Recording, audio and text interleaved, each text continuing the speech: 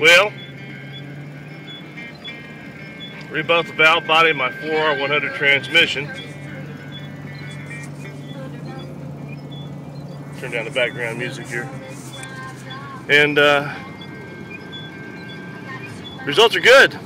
Put in a new steel valve where the aluminum was for the 2-3 shift issue.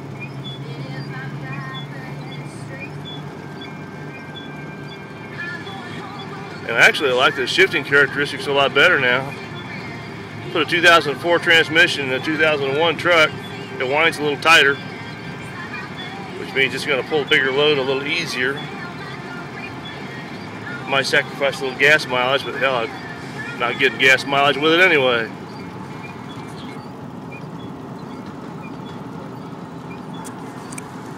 So anyway, the 2-3 shift issue seems to have been repaired. I'm a happy guy. This project comes to an end. See my previous videos for what the repair actually was. It was a 2-3 shift valve in the valve body. I did not have to rebuild the transmission.